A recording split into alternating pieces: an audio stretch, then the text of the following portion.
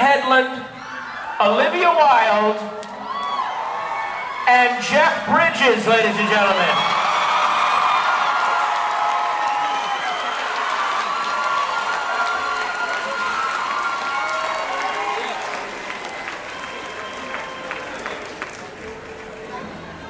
Each of you has a little chocolate kiss in front of you. Isn't that nice?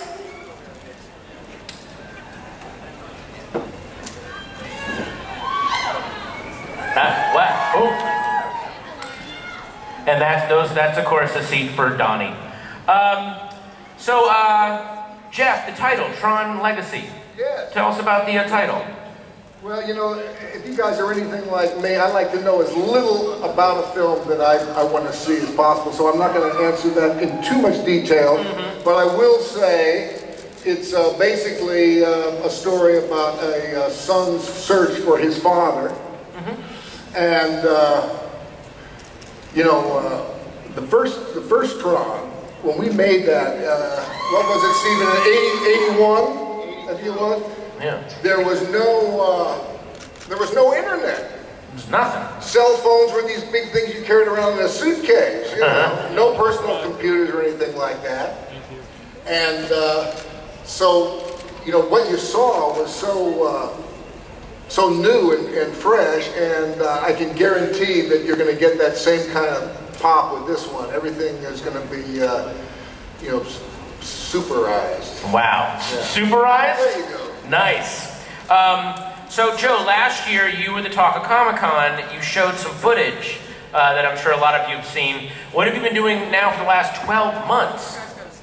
Well, we just finished our principal photography last week, so we've been working very hard on making Tron Legacy for the past year or so. You know, it wasn't a hard movie to recruit people for. Everyone up here, all the crew that was working on the movie was a big fan of the original that Steve did, so we were all really excited to be working on this film and being part of kind of this great film legacy. You know, we've got another year, more than a year of work to still do on the movie, so there's not a lot to show yet in the world of Tron, but I did bring a couple of concept images, a little sneak peek of what you guys can expect. Yeah, check this stuff out. It's really cool. I got to see this too, so. All right. So, any fan of the original movie remembers the Recognizer. It was one of the most kind of iconic vehicles from the first movie. So this is a little glimpse of what the new version of the Recognizer looks like. The world of Tron has kind of evolved over the past 20 years. This isn't a film about the internet. The world of Tron has sat on a server for 20 years, kind of evolving on its own, like the Galapagos. And it's become more realistic, darker, more visceral, more physical. And this vehicle is one that you'll see in our world. Here's another shot showing a Recognizer flying over the city of Tron. You can see the scale has gotten much larger. We've got weather systems. It feels like a kind of photo-real or photo-surreal environment.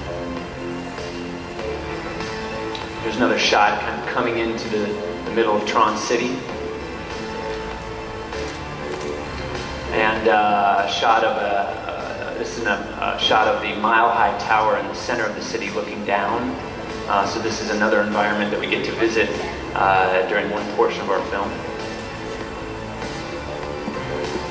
We also have a scene where we go onto the streets of Tron City, so we get to see what it's like to be a program in this world. And of course, the gladiatorial games were a big part of the original film. So one game that we've continued to evolve is Disc Wars. And here you can see a glimpse of a disc game tournament in progress. We've got 16 combatants playing simultaneously. It's like an NCAA kind of bracket tournament, except you get to watch all the matches happen simultaneously, and as the matches are won or lost, the boards actually recombine, forming larger and larger boards till you get to the finals, where the final two disc combatants battle against each other on a giant board. This is a view inside kind of one of the disc courts. The goal, it kind of combined two of the sports from the first movie into one, so the goal is to strike down your opponent with your disc or knock out the board under him, causing him to kind of plunge and de-res. And in developing this, it's a little dark here, but here you'll see this is done without any sprung floor, no wires. This is a real athlete doing a method of martial arts called loop kicking or tricking, which we basically combined into our disc game. So this is just a kind of a glimpse in some of this test footage of the athleticism of the disc game and what you can expect. Yeah, I can do that. I do that all the time. That's super easy for me.